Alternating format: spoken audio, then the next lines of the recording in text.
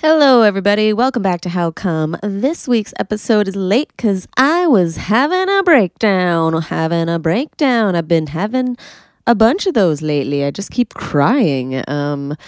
Sometimes I know why, because it's like, the world sucks. And then sometimes I'm just like, I suck. And then, I don't know, I'll spiral. And but then I journaled a little, wrote to a therapist, did some weed. And now I feel better. Recorded with a really cool companion who was on this episode, and recorded with Sami Sage. We actually recorded this like 2 weeks ago. We've been waiting to put this episode out, but she is fantastic. This episode is a double Sami, because the companion is Sami and then the guest is Sami. So we have an amazing companion named Sami, and then our guest this week is co-founder of Betches Media, Sami Sage. She's also the host of the Morning Announcements podcast, Diet Starts Tomorrow, Betches Sup, Afternoon Tea podcast. I've been a follower of Betches for a really long time, and this conversation is really fun. It goes all over the place because it's just talking and falling in love after following each other on the internet for a really long time, and I think you're just gonna have the best time listening to this one. I want to thank Jan Leslie Gemstone Pipes for supporting this episode of How Come. Go to janleslie.com, click on Gemstone Pipes, and use code HOWCOME to get 25% off your Gemstone Pipes order. How come? How come? How come I can't achieve? How come I can't achieve? I'm rolling up my sleeves. I'm rolling up my sleeves. Oh baby, I believe these guests can help. 'Cause I can't do it by myself. I wanna just... Hello! Oh my God! Hello! Yay! How is everyone? We are so good. We're excited to talk to you. Yeah, exactly. And hear about your fun congrats. Thank you so much. Oh my God, thank you so much. Can you first tell everybody how old you were and where you were during this congrats, and how old you are now? So I am now 22. I want to say the first time I came was about, God, it was so young. It was like really young when I discovered it. So maybe 6 or 8. I knew it was like early elementary school years because the way I found out, like what felt good was I was just in my room at home in our little bunk bed. No one was there. And I was like, wow, lying down on my hand, like right between my legs, feels so good. And I was just like rubbing on it, basically, anywhere from just like in front of the TV lying down, or I just felt like, wow, this is a really cool way to take a nap because I'd be really tired after. And like, I feel really great as well. And like when I started doing it everywhere, like I went to daycare and I didn't know what this was. So I was like, okay, I'm going to go take a nap in the corner. Yeah. And like over like the school uniform and everything. Yep. And like it came to the point where like the people mentioned to my mom, they're like, she's doing something in the corner all the time. Like Tammy's napping like a lot. Yeah. Yeah. Like, is she okay? She's always alone in the corner. But so once my mom eventually talked to me like, that's like a private habit. And I was like, oh, okay. So I was doing it like a lot alone. So I just like didn't understand the concept still. Yeah. It was never explained to me. And was she like cool about it? Like, was she nice, or was it like a weird talk for you? It was weird because there wasn't really any talk. It was just like, we would call it like the bad habit. Like that was like the nickname for it. That's not a very positive connotation. Exactly. It's not. Yeah. But I just felt that like it was a private thing. So I just did it privately regardless. But yeah, it was never really talked about. The podcast really introduced me to like opening up a lot more about my like sexuality and just being open about that entire realm. So like started from the beginning. I actually found out about the podcast from my best friend because similar to you, like she wasn't able to have an O, but like this just opened up a huge dialogue for both of us and then the rest of our like girlfriends, and we just kept sharing the podcast with everybody. And now everyone's so happily talking about sex and their experiences. But anyways, it got me to buying a sex toy and discovering Bayesa, and then also discovering like feminist porn and supporting a better industry and like being a more conscious participant. So I bought the Air by Bayesa, the dual stim, and I have it. I haven't tried it yet. I like the convenience of a 2-in-1. Okay. I'm like pretty much like about efficiency. Though? It's the one that's like, it's just like this. It looks like that? Okay. Yeah. They sent me one that looks like a fucking Polly Pocket house. I'm like, yeah. Is that the one with BuzzFeed, right? The collab. I don't know. Yeah. Little compact. Yeah. I was like, what the fuck is this? Like, where's my little woman? Right. Yeah. So it has the little sectiony at the one end, and then basically, a vibrator in the other that you can insert. And I really was more so towards the suction component, because I felt like I could insert anything. But once I really felt more open to like combining both and just really like focusing on how it felt, I'm pretty sure I've like started squirting. I'm like not 100% sure, because it's mostly, given the pandemic's like mostly just been me, but that's also let me really get in touch like with my body. Oh, that's so good. So you're a dual gal. You're an inside outside man. Yeah, I like a lot going on. I like that. Did you leave puddles? I would not say anything huge. It definitely but like the little whole patch. Yeah, like little patches for sure. I think that counts. Yay, thanks. Yeah, you're welcome. Does it feel different when you've thought you squirted versus just the orgasm? Yeah, I feel so much more exhausted after. Okay. Yeah. Yeah. Cool. Also, it's so like difficult to be like, 100%, that's it. But like, if that's the goal, to feel that way, is like exhausted and dehydrated. For sure. Sick. And wait, so where are you right now? Where are these cums taking place? These cums are taking place at home, because I still live at home with my parent. And what state? California. Cool. Oh my God, we're so close. Yes. Have your sex talks with your mom changed since like you guys are still under the same roof and like you're much more advanced now? Like you're talking more to your friends, but like, does it expand to mother? It does not extend to parents at all. So I actually live with my father. Okay. But in either way, we don't really talk about sex, or I'm more so like private with my relationships, and we don't really just talk about romance and sex. But it's like still gives a sense of like, yes, we respect your choices and like we are happy with it as long as you're happy. That's nice. Yeah. I don't know if I'm just an oversharer, but I like, do you like having that type of relationship? Like, is it comfortable for you to not talk as much about it as well? At this point in my life, I really like that it's pretty separate, but I would like it to be so much more open. I think it would have a more fun and casual dynamic and like develop our relationships further than anything. Yeah. That they can be happy for you in that way, because it just makes it seem the antithesis of like the bad habit. It's like, no, we're happy that you have a good habit. Yeah. It would definitely bring it full circle. And I think I've also become a person that's such a distinct personality, like within our family, despite like how blended it is, that I think I do have more of a liberty to be more open about things and be more casual with our parents compared to like my siblings, for example. Like, are you the outspoken middle child? I'm the youngest. Oh, the baby. So you got the way paved for you, and you can be bad. Yeah, but I'm not entire. I love my siblings, don't get me wrong, but I don't have to like shoot like super, super high. They're all incredible human beings, but they have very different histories.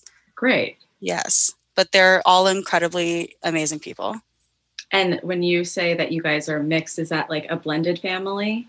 Yeah, so some step siblings, some single siblings. Yeah.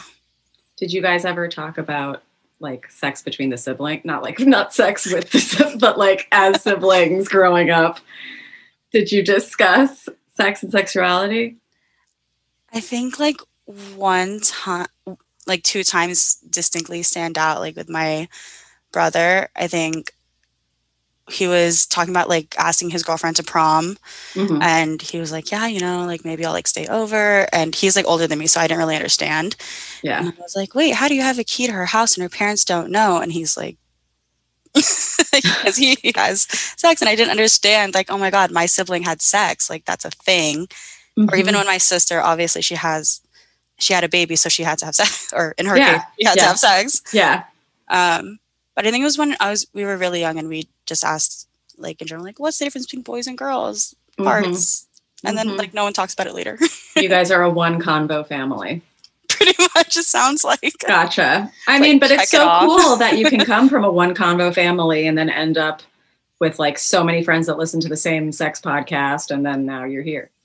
Definitely. I'm so grateful for like my friend at work, my female friend at work particularly, because I am starting to talk to like other new adult friends, and like it's very rare to have this amount of women in one circle, I guess, just talk about sex so openly, other than the How Come fan base. Yeah.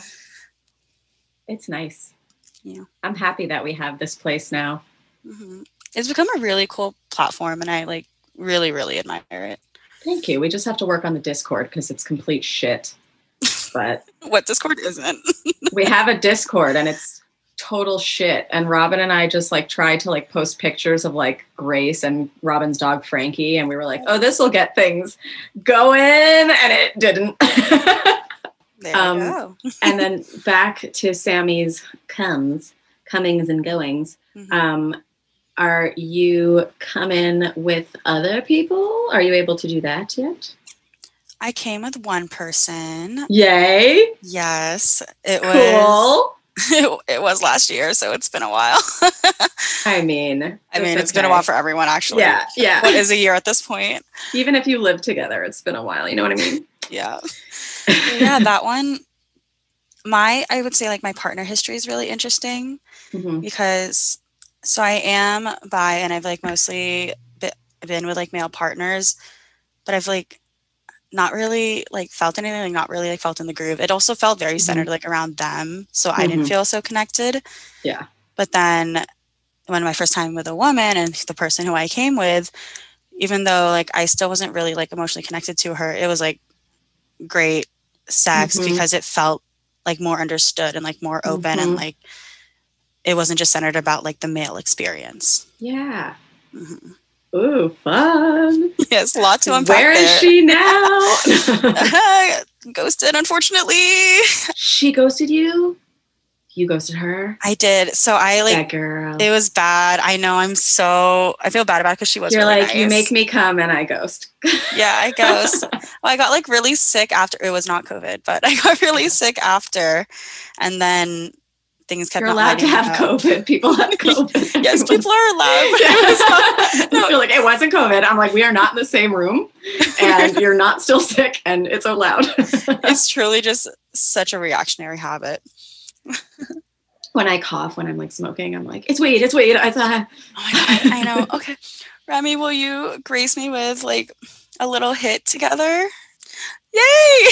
Amazing. Cheers. This is cheers. A dream. Yay! Oh my gosh. Can I take a picture of her? Cheers. Thank you. So cute. We're the cutest people in the world. And I have to ask you a question, and I think you know what it is. Sammy, did you finish? Yes, I did finish, and it was so great. Amazing. Oh, amazing. Thank you so much for coming. Yes, thank you so much as well. I really appreciate it. Duh. And yeah, keep them coming, and thanks for listening. Yes, of course. And we love you. Goodbye. We love you a lot. Yay, good job.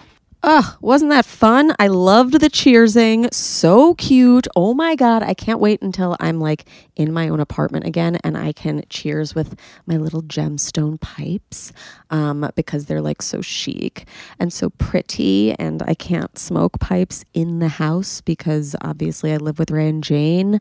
Me and Sammy are just doing that live with parents but smoke weed every day life. And yeah, I do get to use my pipes though in the glorious sun, and I do it very often. As I was saying in the intro, I've been having mad breakdowns, but something that can always cheer me up is a beautiful stone with a cool thing that you can do with said beautiful stone. I love Jan Leslie gemstone pipes. They merge crystal healing with herbal healing. Like literally when I say thank you for supporting this episode would not have happened without the support from Jan Leslie gemstone pipes. You know, like I needed those good vibes from the crystals. I needed the herbal healing from the earth. And yeah, I love Jan Leslie gemstone pipes. Each handcrafted piece is the embodiment of form meeting function, culminating in a gorgeous luxury accessory to use or display. All of the pipes are hand selected by Jan Leslie. She selects each crystal and natural gemstone for color, quality, uniqueness. Each pipe is handmade from natural stone, so no two pipes are the same. And they're just like delightful. Like I don't even usually like pipes at all, and I cannot stop talking about how much I love these. Like they're easy to smoke. They come with a gold and a silver little flower holder. So if you like a different look that day, different colors, you can change them out. And they're just the type of thing that it like they look like a little art piece, even if you don't use them. And they have good healing vibes in them. So I have teamed up with Jan Leslie Gemstone Pipes and Jewelry, and they're offering 25% off your gemstone pipes order when you go to janleslie.com and click on gemstone pipes. And you use How Come to get 25% off your gemstone pipes order. I love my gemstone pipes. I received the rose quartz and the blue gold stone. Rose quartz is the love stone. I think it is so beautiful and I love it so much, and I love to rub it and it's very smooth. The blue gold stone, do I believe that it brings me money? Yes. But do I like its sparkliness even more? Yes. And do I also love how angular it is in contrast to my rose quartz love stone? Yes. I'm not telling you to get two pipes, but like I like having two. My rose quartz, I put the silver little thing in, and the blue gold stone, I keep the gold in. But yeah, you can mix them up, and we love them, and everybody who's ordered them is obsessed with them too. The love stone is also good. I should note this because it is a gateway to the heart chakra. So even if you're not smoking, the gemstone is believed to flush out negative, angry thoughts and replace them with love. So if you're having a breakdown like I do, you know, use that pipe, breathe it in, breathe in love and exhale hate, and have a good time. Anyway, gemstone pipes, you guys. Can't recommend enough. If you want your own, and you do, go to janleslie.com, click on gemstone pipes, and use code HOWCOME to get 25% off your gemstone pipes order. I'm telling you, go to the website, janleslie.com, look at all the ones they have. They are gorgeous. janleslie.com, click on gemstone pipes, and use code HOWCOME for 25% off your gemstone pipes order. And then you'll feel chill. And, then maybe we can cheers through a Zoom someday. Yeah, you guys, if you have a congratulations that you want to share on the podcast, DM us or email us at info@howcomepodcast.com. If you have a congratulations that you want to put on our map, go to howcomepodcast.com and you can put it on the virtual map there without even talking to me. I don't know why you wouldn't want to talk to me. Why don't you want to talk to me? But if you don't, yeah, do that. And you can do it anonymously and blah, blah, blah. What else? Oh, join our Discord. It is total shit, but we're trying to make it more fun. I don't know. I want you guys to like hang out. Everybody keeps being like, give us a place to hang out. I guess most people are hanging out in the Facebook group, but then like some people don't like Facebook. Anyway, there's a Discord, there's a Facebook. Do whatever you want. I made a new friend this week, Sami Sage, and I think you're going to love this episode. I love you guys, and yeah, here we go. Welcome, Sami Sage. Hello, Remy. Hello. I'm so excited to have you here on this podcast. I don't know if we've ever I know we've DM'd, but I know I've known who you are forever. And I've known who you are forever. I love following you. Probably my favorite element is your in-law vibes. So funny. They're so cute. They're good sports. They are the reason why I have survived this year. Ray and Jane vibes. That's really good because it's good to have good in-laws. I'm very upset for the day that we're going to have to leave. But usually I just see you via Instagram. Same. And you recently started this thing that I'm obsessed with, morning announcements, where you talk about the headlines that week. Are there any headlines that you are just dying to talk about? Okay, I love the fact that they used pepper spray to break up the spring breakers in Miami Beach. it sort of woke me up to the fact that shit's about to get weird. We are a month or two away from kind of everybody's spring break. Yeah. And I am both anxious and excited for certain things, but quite nervous, I will say. Yeah, I'm not stoked on going back to real life yet because I don't think we're very prepared. No. I feel like the CDC and everybody's just been peer pressured into being yeah, it's done. Yes, totally. Totally. I mean, some people, they're not even going back to the world because they never left. They never just left, sort right. of continued going to weddings. They just did it in Miami. Exactly. I do feel unprepared. I feel unprepared socially. My Yeah. stamina is My social tank is so low. I went to see somebody yesterday outdoors, but was staring at my phone, just looking at the time, being how long have I been socializing? Is this cool? Am I done? yeah, I need breaks. So I'll tell you this weekend. So we've been staying in Colorado in Airbnb, but we went to Vail and Aspen this weekend. And those are more social places. And Avi had a friend who met us, who we skied with, met up outside. People go to après ski without skiing. Oh yeah. But we love to ski, but we also enjoy And skiing is very safe. Yeah, exactly. You're literally near no one. It's a problem if you are. Yeah.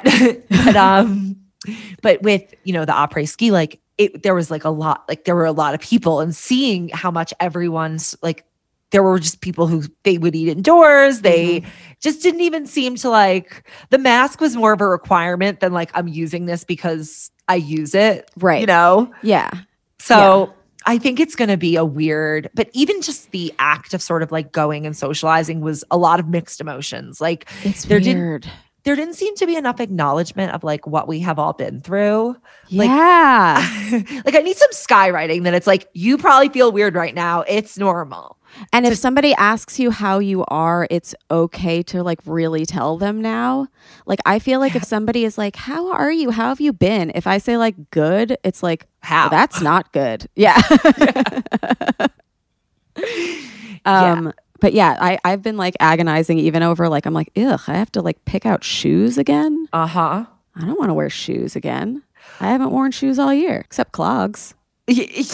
Okay, so I brought 2 pairs of shoes with me that I didn't really try, and both did not fit. They were both too small. I think it's because, honestly, I gained quite a bit of weight. Your feet expand. So I literally had to go buy sneakers, on vacation. And that's fine. Yeah. That's honestly, this year has been all about buying shit a size up for me. Yeah. And hopefully not crying about it. You could just buy the smaller thing and pray that you're going to get smaller and then waste money or whatever. Or you could just buy something a size up. And if you don't need it in a month, go back to your other shit that's a size down. Right. I was looking at my step counter from this year to last year, and the whole thing, the whole graph, depletes by the axis of the graph just goes drops down off in March. It actually needed a smaller axis for this year than last year. Hilarious. Because I was going from 10,000 steps, around there to 1 or 2,000. Yeah. So. And it's fine. Some of our friends got titties for the first time. I'm proud of them. Yeah, exciting. But yeah, going back to the real world or whatever, there is that anxiety of you're I want to be excited to see you. Like I am excited to see you, but I'm also like really nervous because there's all these like, either it's a couple or a friend group where it's like super vigilant person is married to like the cough in your mouth, go to parties person. Yeah.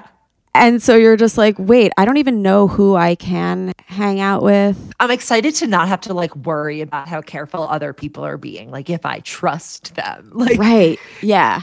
it's just weird. Yeah. It's weird. Yeah. I think there is a certain extent of like still keeping your bubble if you like are a careful person. Just being like, yeah, I basically have tabs on this person and I know who they hang out with or whatever.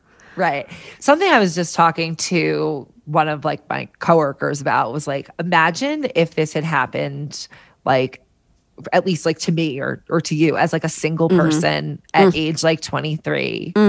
Like how buck wild would you be going? Oh, Sammy, I always say, I don't know what I would have been like this year if I were single. Like even as a 31-year-old, I don't know how selfish I possibly could have been. Right. Like it's hard to put yourself in even your like former self's shoes. Yeah. Yeah. You know that Joan Didion quote that's like, I've lost touch with a lot of people I used to be.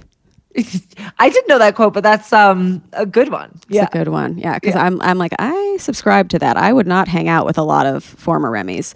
Same. Like it really, sometimes I just think, I remember something, I'm like, holy fuck, what a pit in my stomach. Yeah. But I love that you understand that feeling. And I know that you understand that feeling because you have been running one of the most successful brands of my lifetime that I feel like I really came of age with in college.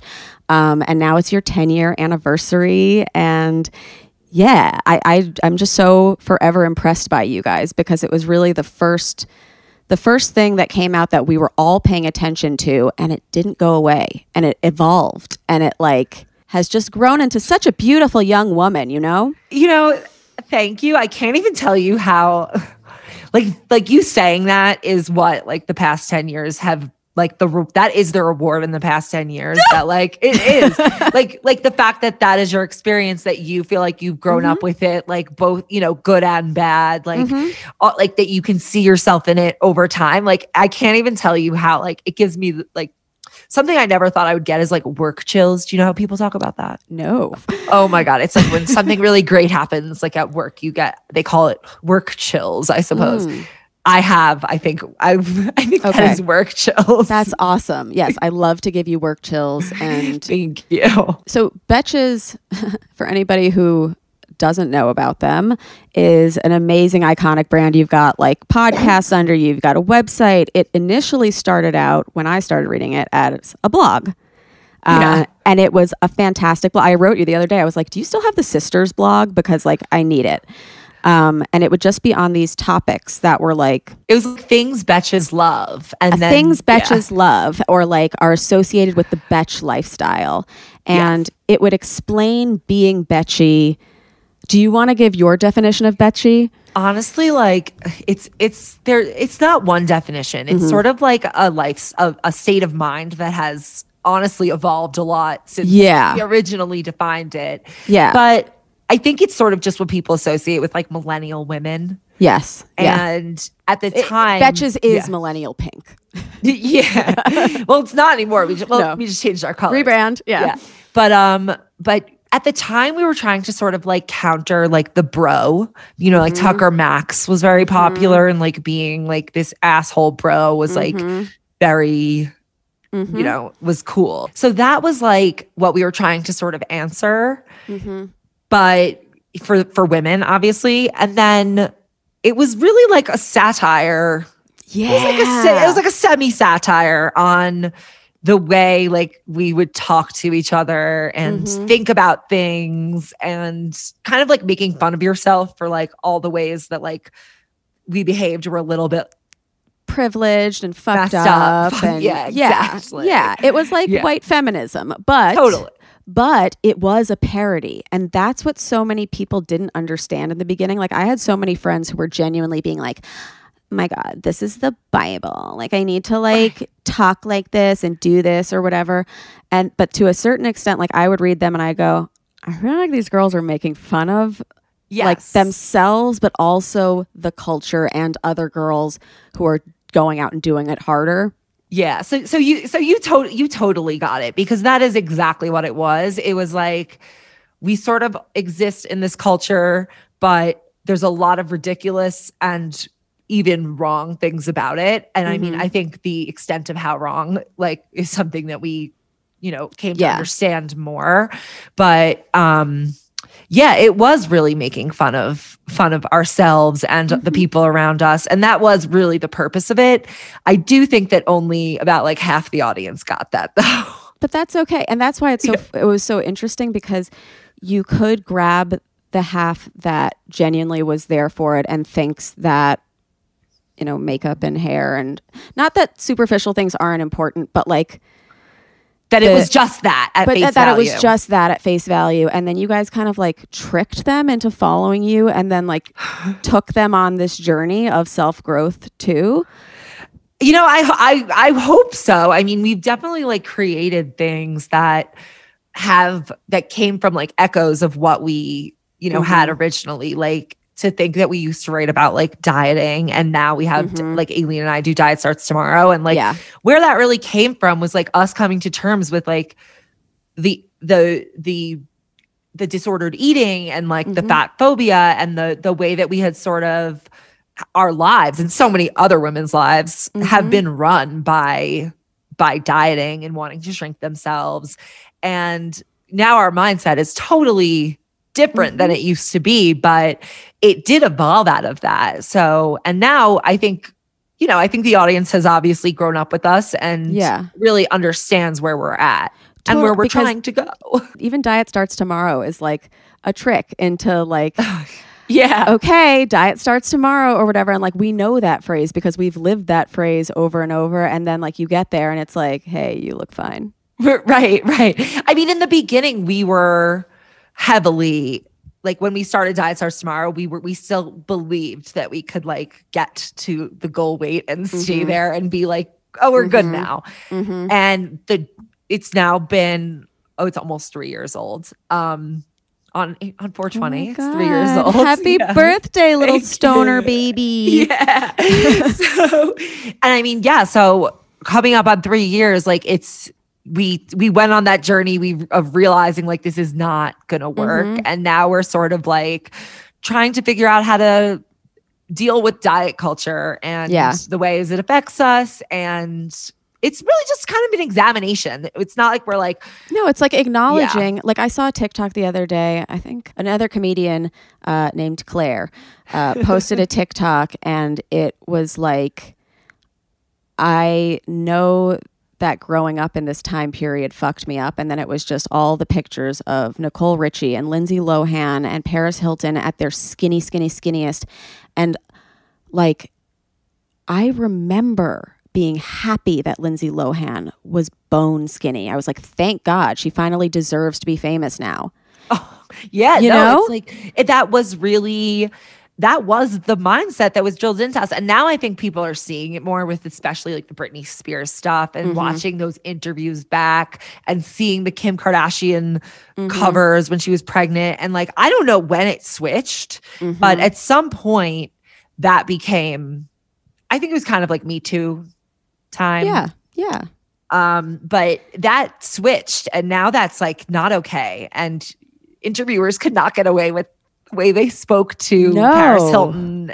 Sensitivities have definitely increased for the better, I would say. Like, I'd hope. We watched those interviews change over time when people would ask Lauren Conrad, what's your favorite position? And she goes, CEO. That was an iconic moment. Yeah, because she turns it around on, on its head. But up until like very recently, I don't think that was like expressly, like misogyny was kind of just like there and normal. How do you feel about girl boss culture? Okay. What do you define as girl? Let's do a definition before we define it. Okay. Here. I feel of the people that I've seen who define themselves as girl bosses, they are usually already pretty privileged, and they put down other women, and they're proud of themselves for adapting to the climate rather than changing the climate. Okay, I think that is an important piece. I also think that a big piece of what I'm going to say about it is toxic positivity is a very important part of girl boss culture. Okay. So all these things, I think it's unhealthy for women. I think it's sort of like it's almost like a work form of diet, like a career diet culture. Yeah. In its own right. And I think that first thing you said is it is typically incredibly privileged, and it doesn't take into account the fact. It also doesn't really seem to like include much respect for jobs that are not like white collar or professional or like media type jobs, and if you don't have kind of like this social media presence, like I would say the social media presence is very critical to the girl boss culture. Like without social media, there is no girl boss. I would say you're just like a competent woman. Right.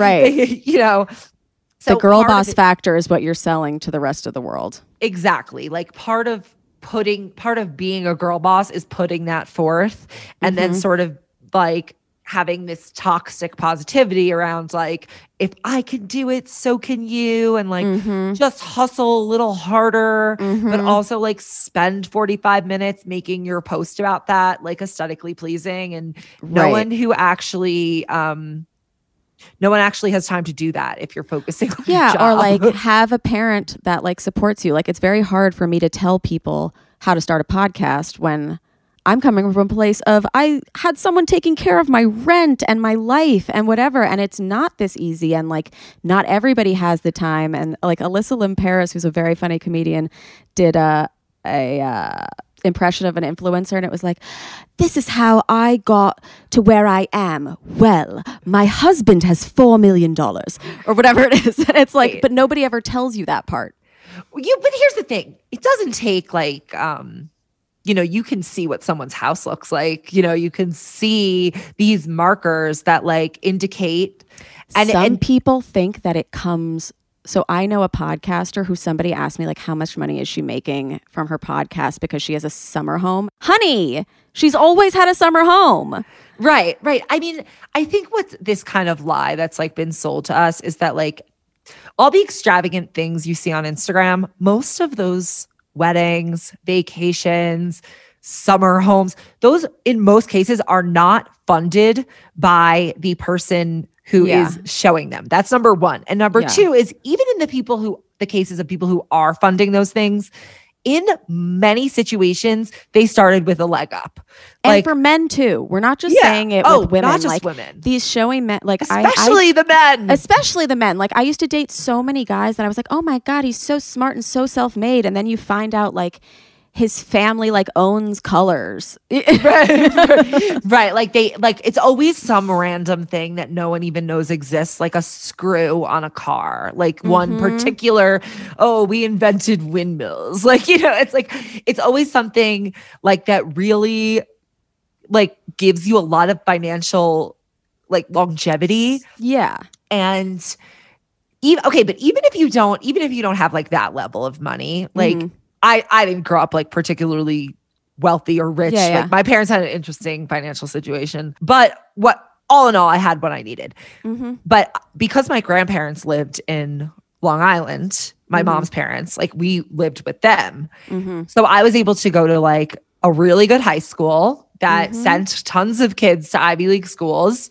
So I went to Cornell and then like, the privilege kind of just multiplies on itself. But like, if I didn't have like my grandparents' house, my grandpa was able to like, he had like the GI Bill that like got him this house. And like, you think like, it's not like it's like that privilege, like that like original privilege really took me to where I got. So even if it wasn't like I had tons of money and like could build a building at Cornell to get in, like it's still mattered to like where I am. It puts you in the same places as other people who are accomplished or you assume are accomplished. And this is where I think like girl boss energy coincides with like just like fucking patriarchy is like leaning into that audacity and genuinely believing that you are better and more deserving of being a boss because of where you started or whatever. And that's the thing that I'm like, no.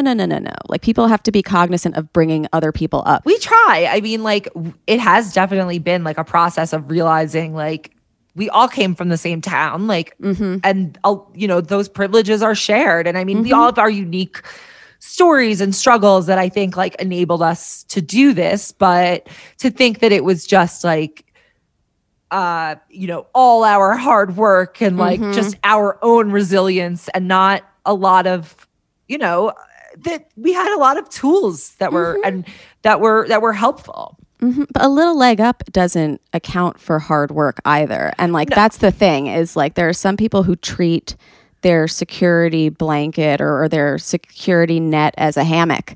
And there are some people who are like, no, I still like really want to create things and feel like I'm contributing. Yeah. I mean, I think that like people, it depends. Like if you have a really, really huge security net, it's much easier to use it as a hammock, as you would say. But if you're sort of just like, okay, like I have, you know, I'm in a good position, you can't really rest on that. Like, Right. Like that much. But yeah, I mean, it's been an interesting time to reflect being, has it been, obviously like you started it with 2 friends. Has working with friends been crazy or delightful or a combination of both? It's everything. It is like an incredibly emotional, like unique experience. It is amazing. Like I wouldn't not do it, you know? Right. I would pick. The juice is worth the squeeze. Yes, exactly. Like if I could do it again, I would. And yeah, no, it's definitely been like a ride. I mean, I've known them since I was a kid, and like you're going through your 20s together. You have a business.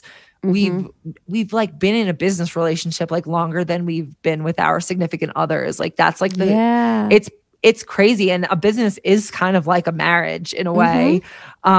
It's like more intense in some ways. In some ways it is. Yeah. I mean, it depends on your situation, but in our situation, it's like, we're very lucky that we connect and, you know, we really like, even though we have grown sort of like into our own individual people, like we still relate and we still like get along and like share values and like all those things. So I do feel very lucky. And I love them. Like they're my family, you know? So it's like, yeah. How do you go about, or like, how did you guys go about going from friends who have a business to business partners who are friends, you know, like becoming more professional? It took a lot. The other thing to consider is that it wasn't like, it's just the 3 of us. As we're all growing into kind of like our own people, the business is also growing. So we're always faced with sort of like new challenges, new questions to figure out. And then like the challenges that like life throws at you, like the pandemic, and having to figure out like how are we going to pivot the business? And, you know, even pivoting with like platforms, there's so many things that we have like dealt with that it was not like one day we just knew and decided. It took a lot. Like we worked with a coach who sort of helped us. Wow. Yeah, that was like really critical. We've worked with like a few different advisors, and over time, it's just been sort of an evolution to us being able to own our own areas. And like business coach who like comes in for like a month. Oh no, it was like we went to work with her and do like workshops, and we talked like through like, you know, we would talk about like, what do we think our strengths are? Like, what are like pain points that we have in like decision making, and like, how can we organize ourselves more efficiently? Cause like, honestly, like there were times where we were just all doing everything. And there was like, it's like, you answer this email and like, you answer this email, but now it would never be like a question who would really answer an email. Yeah.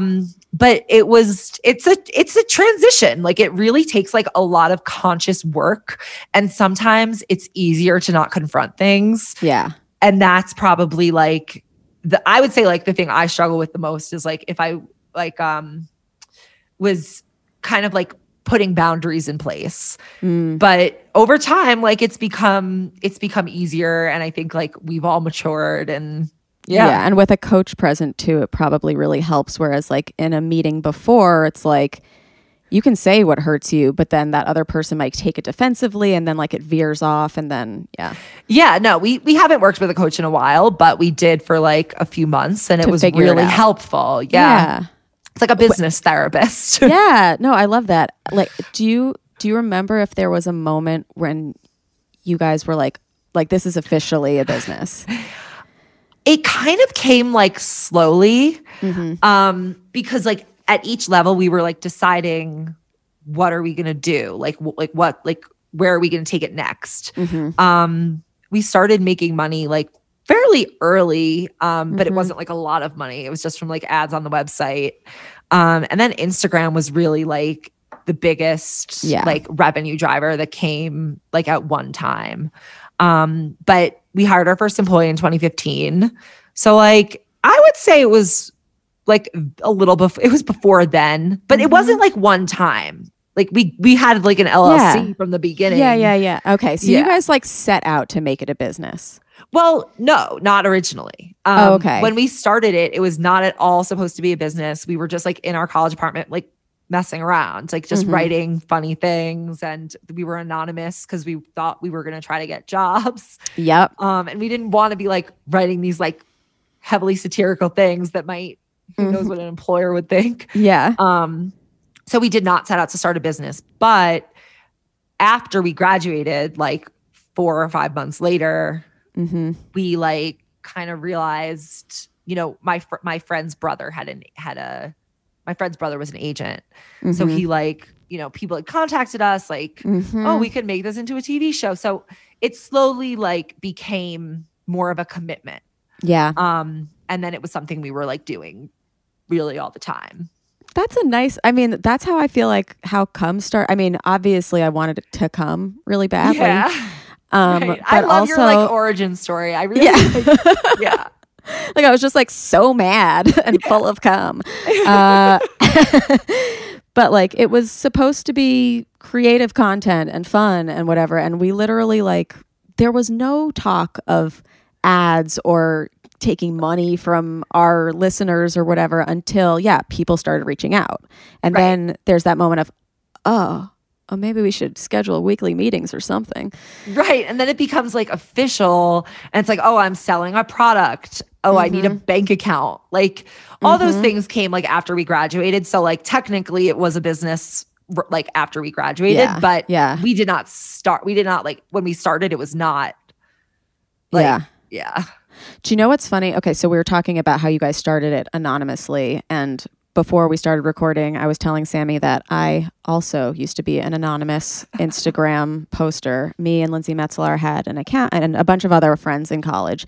I think it was like right after Betches, there was then White Girl Problems. And then we decided to be Stoner Girl Problems. And then there was a lot of girl problems and boy problems and lots of these things. Some became their own brands. Some went nowhere. But then they all started becoming not anonymous anymore. And that was like a huge thing because it was like our friend Tim told somebody in London that we were Stoner Girl Problem and we like freaked out. We were like, don't tell people, like that's going to lose us jobs. When did you guys decide that you were going to release who you were? And like, was that stressful as fuck?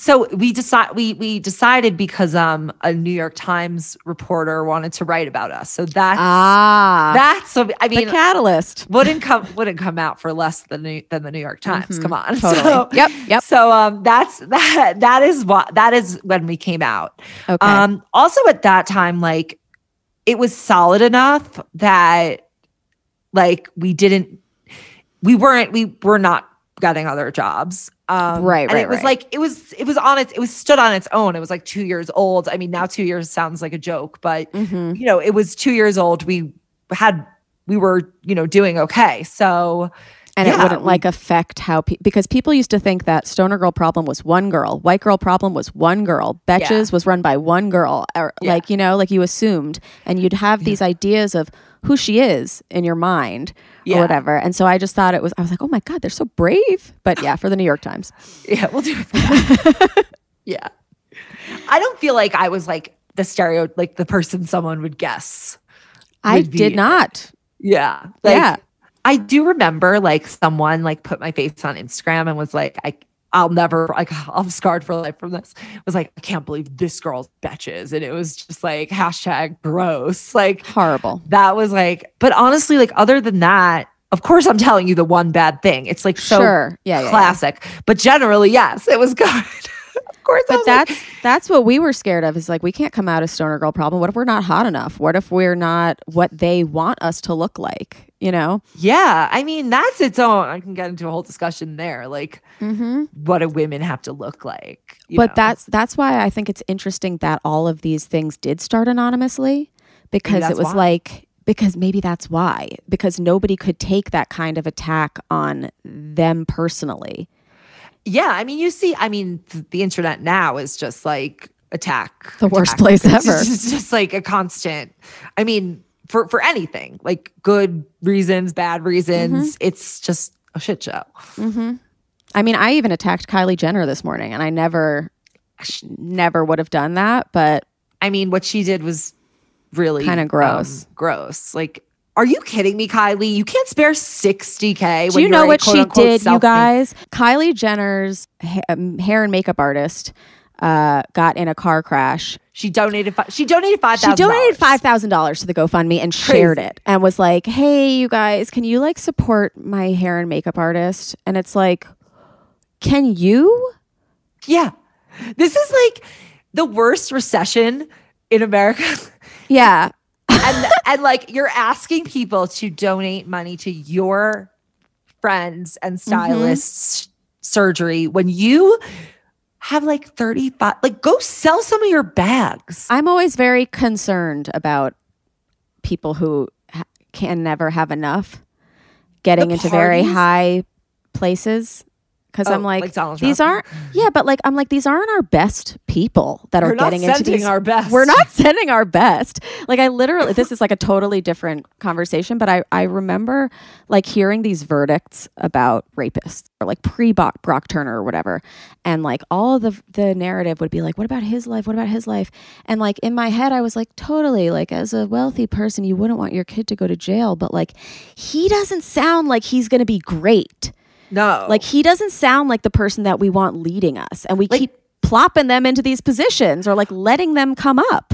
Right. Like why not just try a consequence and see what it does? Yeah. See what it does for the person. Just for a treat. A lot of times it seems to like embolden them and like they're the victim. But like we're talking about, I mean, like in a Brock Turner case, it's like he's gonna be fine. I think about this a lot with like what you like the people at the top, but especially when you're thinking about like government. It's like if you're not in government to like help people, like especially with like the COVID relief bill, how like no Republicans voted for it. Okay. Sorry if there's a lot of Republican listeners. I apologize. If you're not in government to help people, why are you in government? For power. And that's why go get power somewhere else. But the thing is the other avenues where people were like misusing power, we're also trying to shut them down. Like I know a lot of these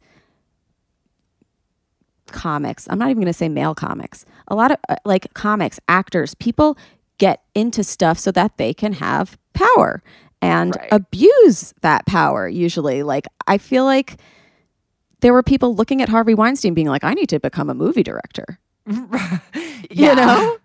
I mean, and then at the time they were able to get away with it. Like no one ever thought it was okay, I don't think, but they were just like, they're just like, it's a system. This is how it is. We're in it, you know? Yeah. Yeah. No, but that is the thing, is that we all think that there is a system and that like it can never change. That was another thing I've been saying since I was like in 6th grade. I was like, you guys think America's going to stick around? Have you seen Rome? Like everybody just thinks that what exists when they were born is what exists forever. And like, no, Betch's logo has changed. Okay. Like things change, people evolve, things evolve. I think about, it's so funny you mentioned like the Rome thing, because I've been thinking about that, like, especially the past like 5 to 10 years. Yeah. Like, I mean, my adulthood, basically. It's like things are not working. Like it's just not. There's a lot wrong, and and I've had people even say to me like recently, like, ask me like, do you feel like it's like hopeless? Like, do you feel like it could ever get better? And I hate to be like, like maybe it could get better, but like it's the trajectory is not any indication. Good. Yeah. The trajectory is not looking good. But that's not to say that it's over for humans. Maybe America didn't get it right. No, like New Zealand, Robin. No, like right. The idea that like America is going to be like on top forever, when you look at like the facts and the reality on the ground of what is going on in America, it's just it's insane to think that we would like remain this like exceptional. I don't know. That whole thing was a myth anyway. Yeah. The other myth was like racism's over. Yeah, racism's over. But also like, even when we were being told racism's over, we were also still being fed the guy that you want is white and he's Christian and he's 6'2" and he plays sports and he's in finance. Yeah. Right? Wasn't that the guy that we all wanted? Like, even like, I don't know if it was a Betches thing, but I feel like there was like a finance guy. Oh yeah, totally. Like the pro. We called it the pro. Yeah, there's the pro and the bro. Oh my God, I'm having nostalgia. Yeah, the pro. Like the pro is like a grown-up bro who has a job. Like, no, that was definitely, and it's so funny we're talking about this, because this morning I recorded an episode of The Sup with, do you know Emma Gray? She's like, whatever, she's on Instagram, like whatever. Okay. She was a HuffPost editor. She has a Bachelor podcast. So we were talking about The Bachelor and how like it really fed us this like strong, like very heteronormative, Christian, white, like fantasy, and that was like the norm. And we were talking about how now like The Bachelor obviously like refuses to deviate from it, even though it's kind of being demanded of them. Yeah. But that was literally what our discussion was, like that this is what we were fed. And that's what you want. Like I was talking about my ex and I was like, I just feel so slighted that society made me think that that's what I wanted, and that I was so lucky as a Jewish woman, because my ex was, he was in finance, or he knew math and played sports, and And so I just remember being, I'm so lucky as this lowly Jew dating this very mean person, honestly. And just thinking that was the choice, is like, because they're better than us, we just have to settle for how they're going to treat us. And it's like, there are so many other hot people in different races and genders that I would love to get down with, but was never told that you're going to have a happy ending if you choose one of them. Right. You need to choose this like rich guy, and then, send your kids to private school so that they get into an Ivy League school. Like that, and he has to be like slightly racist. Like he has to like make racist jokes, and he has to neg you, yeah, and like not go down on you, because that's not manly. Right? That's literally like a Sopranos episode. I watched recently. Yeah, Corrado like breaks up with this woman because she talks about how he went down on her. It's a whole thing. Okay. But and he's like embarrassed. Yeah. He's like, I would never eat a pussy. I'm not gay. Yes, that is literally what it was. Is that what it is? Yes, that is I've never watched The Sopranos. That is literally a line. Yeah. And then the woman's amazing. like, how is that gay? That doesn't make any sense. Yeah. And then later in the episode, whatever. I don't want to give any spoilers for this 30-year-old show. But yeah, no, that is like, you're the opposite of me. I'm like, Dumbledore died. It's fine. Get over it. I think about like the kind of guy I was into when like we first started Betches, like this specific guy even. He was so like emotionally unavailable, but I thought like, oh, like that's hot. Like we both had like horrible family situations, and like he's misunderstood, I'm misunderstood. It's like, no, he was just like, you're broken like me. Yeah, but he's just like really high on Xanax and like and like can't talk, like he can't think because of the drugs. Like he's not, you know what I mean? Yeah. And like I thought that was like funny, and like him fucking with me was like, why? Yeah. I used to think the ones that like strung me along for the longest, I was like, they That's must the be worth hottest. it. Yeah. Right. Or that they must really like me because they wouldn't have kept stringing me along, waiting for the perfect moment. They must like me. Oh, wait. Okay, so we're changing gears, you guys. But you heard about Pete Davidson's girl that broke into his house because she has like a parasocial relationship with him. She thinks they're like telekinetically like speaking or whatever. Yes, and I have the craziest thing to tell you. The girl, the girl I was just with like for the weekend, Avi's my husband's friend's girlfriend who we were hanging out with. The girl was in her sorority. Yeah. Gasp. I know. And she was telling me the story. I'm like, wow, what? Wow. Her Instagram handle like has Davidson as the last name. Yeah, they're married in her head. Okay, yeah. But when I heard about that or whatever, and she was like, yeah, I have this telegenic. No, that's when you're good at looking good on TV. Telepathic. I have this telepathic relationship with Pete.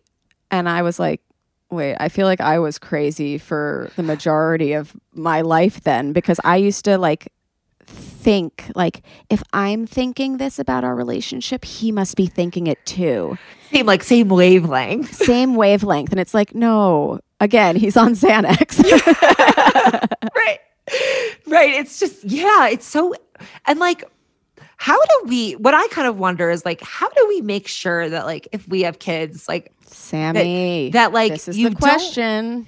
Right. Like, how do we convey what self-respect is to them?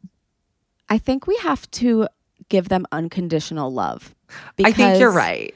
I feel the way that I was raised, and no shade to my parents, but a little bit of shade because like they're like dipped in society and stuff. And all they wanted was for their daughter to be accepted by society and normal and have an easy life. That's what we got fed early is if you fall in line, your life will be easier. Half the reason I didn't want to come out was because I heard that being gay is tough. Being bi is tough. That was totally like a storyline. Like I wouldn't want my child to suffer. It's like it's like they're only suffering because generally people of that age are making it harder for them. And saying things like, oh, your Instagram page, no guy is going to want to date you if you say things like that. No guy is going to want to date you if you wear things like that. If you act this way, and you make their whole life seem like it's leading up to be this thing for someone else. No, you love them unconditionally and be like, yeah, if you like wearing that, you wear that. If like this makes you happy, like that makes you happy. If something's not making you happy, we're going to try and get you help. But like none of this like projecting who you want your kid to be on them anymore. Yeah, I think that probably is the big mistake. Like if you want a specific kid, don't have kids. Right. Right. If you can't handle having a gay kid, you can't have kids. If you can't handle having a kid with mental illness, don't have kids. Like, I love babies so much. Really? But do I want to have kids right now? No, that seems cruel because I think I'd still have expectations of them. Same, but it's really more that like I wish you could like kind of fast forward till they're like 3. Like I want to, like, you know. But like you don't know, and like I don't know. I think once parents are more unconditional, then kids understand that there is unconditional love out there for me, and it doesn't have to be for a specific person. And I don't have to be a specific way for that love. To be given to me. I think the real advantage some of our generation has is that we go to therapy, and we're not like embarrassed to talk about therapy and like meds and, you know, all this, like, you know, addressing the fact that trauma is a real thing. And I think that that is probably like the biggest service that millennials have done for themselves, because we got like such a shitty reputation, but it's fully because of what you said earlier, like this, you know, our parents think like wanting to make everything like easy for us. So that made us the entitled people that they said we were. So I think in maybe like after kind of getting that fed to us, the past, like, I would say like decade, I feel like a lot of our peers have been taking advantage of psychological help. And I hope that we're better at apologizing too. Like, I think that the goal of cancel culture is just accountability and apologizing and stuff, and that is getting lost in the weeds or whatever. But people who are working on apologizing and owning shit, I think will be much better parents. You know, because there are a lot of times you'll say to your parents, this thing that you did fucked me up. And instead of being like, I'm so sorry, I didn't know any better, they'll be like, oh, please. Right. No, it's totally. But I think I think the thing with the apologies is that, like, the reason people are afraid to apologize is because the system has taught us that there's like nothing worse that you can be than being wrong. Yeah. So weakling. than being wrong. So like if being wrong and failure weren't so stigmatized, I think people would have an easier time making genuine apologies rather than becoming like defensive about it. Totally. And I think when they're forced to become defensive about it, people are less willing to like actually look into what they might have done wrong. Right. So yeah. And we have such like a litigious society that like if you do admit to any wrongdoing, people think of it as like a door open. That too. Yeah. I wasn't even thinking about that, but that is such like it's such a good point. Half of like what people are, the way people I think respond to things, like let's take The Bachelor, for example. It's like a cover your ass mentality because they don't want legal liability, because that's more of a problem than like moral liability, I guess. Right. You can also tell when somebody's apologizing to cover their ass and when they're very sorry. Yeah, you can. People know. No, it's true. For the children specifically, like I do think that would be nice of us to listen to them. Oh, mommy, you hurt my feelings today when you made fun of me saying "woof if" instead of "what if." I'm so sorry that I made you feel that way. Like it's even, you know, I will say I have a mother. I love my mother. I have a mother who definitely made some really substantial mistakes in my upbringing, but she has since apologized. And she tried to apologize a few times before I felt like she really got what she was apologizing for. But then she got it. And the like way that it has helped me heal is like it can't be awesome. Rivals like that, like other than, you know, that getting the apology. Yeah. But yeah, no, I think you're very right about that. But I feel like I've gotten a lot out of you, which is fun. Let me just make sure. Yeah, I feel like this is great. Like, yeah, we're great. We could do this like a million more times. We should move in together. Just kidding. That's something I'm learning. Don't jump into friendships too quickly. You've done that before. No, honestly, like I'm really down to be your friend. Like I wouldn't say it. Okay. I know. I'm like really down to be your friend. I watch your story every day. Yes. And yeah, I just won't tell you like too many secrets. And then maybe we'll like become trustworthy and then we'll tell secrets. Yeah. Just become best friends. Yeah. Okay, cool. Oh, do you know what I was going to say too about parents? And I don't think I said this on another podcast, but it's smart enough that I need to bring it over here. Our parents, I don't know if I can speak for everyone's parents, but I felt my parents specifically wanted me to be friends with people that would elevate me, quote unquote. And so I just remember if I had prettier girlfriends, that felt like a win. Totally. Like that. Yeah. So I know exactly like what you mean. Like I know the exact type of parent that you're talking. Like I have a family friend whose mom would like, she was really like that person. And yeah, I mean, but think about like what made your parents want that. Right. Like they were obviously taught something. That if you have a group of pretty girlfriends and you travel with them, then more boys will want to hang out with that group of friends. Whereas I wish they had just been like, oh, your friend who's necessarily not the cutest but makes you ecstatic, great friend. You know, that is what you just described is kind of the whole essence of like a sorority. Like if you just hang out with like the prettier girls, then more hot guy frats full of guys that will treat you like shit, just like you want. Wait, did you guys invent sorority girl syndrome?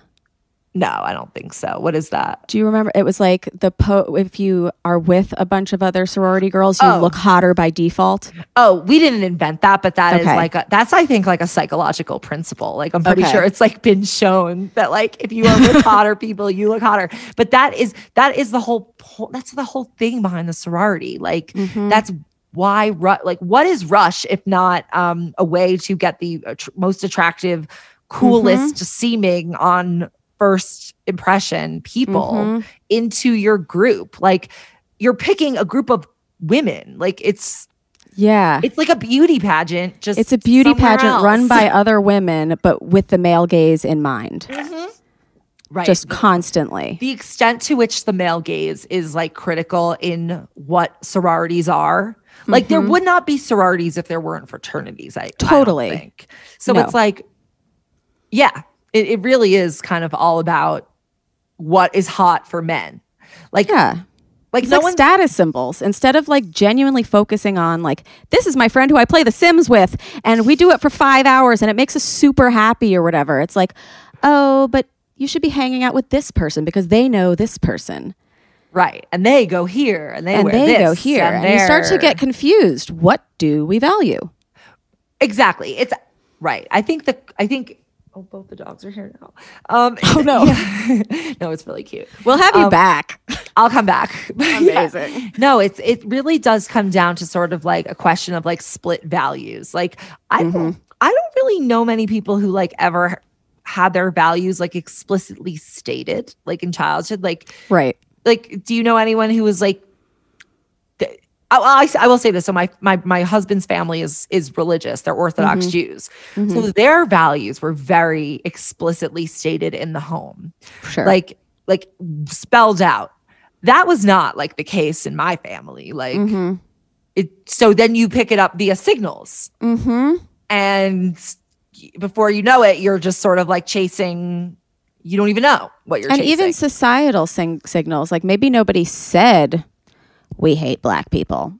But you see in pop culture that it seems to be they're stealing the cultural stuff, but they're putting it on white people.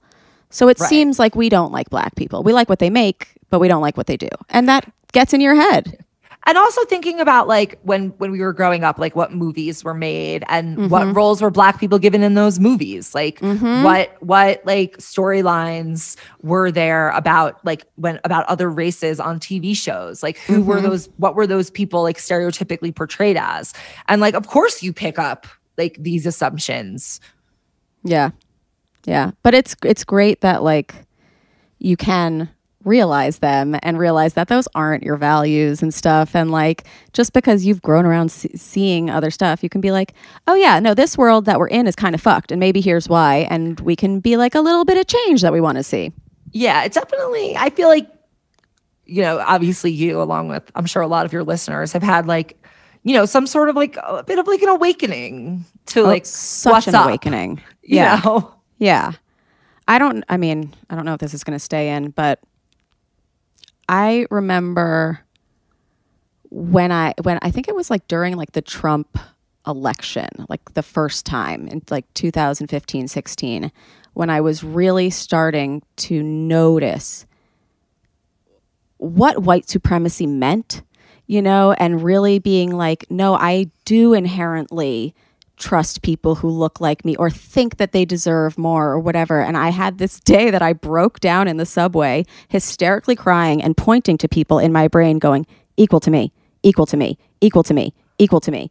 Every single person or whatever, and just being like, how dare you ever think otherwise? I kind of had, it was a process over, I would say all of these sort of like thoughts started to percolate with the Trump presidency, the election. I mean, he really did. I feel like cancel culture is sort of like a sublimation of like what everyone wishes they could do to him. Yeah. And like, but because he obviously it was not possible to take him down no matter what he did. That I think it ended up being people taking it sort of out on each other.